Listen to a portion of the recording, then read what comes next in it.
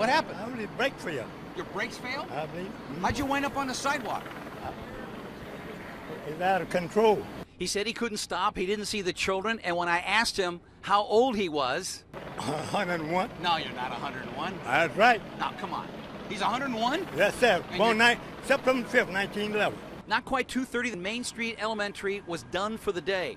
A number of students were directly across the street, the principal in full view of them when he saw this man backing up. 9 of those were children and 2 of them were adults. As the ambulance carted the injured away, it was first believed that some were in critical condition. Turned out to be not true. None of the injuries life-threatening. In fact, the children were lucky by the fact that Preston Carter, in reverse, was not going that fast. And Preston Carter, who will be 101 next week, said he just couldn't stop the car. You were driving. Yes, sir. And the brakes failed. That's You know, it. you hit a lot of kids. Well, you know, I'm sorry about that.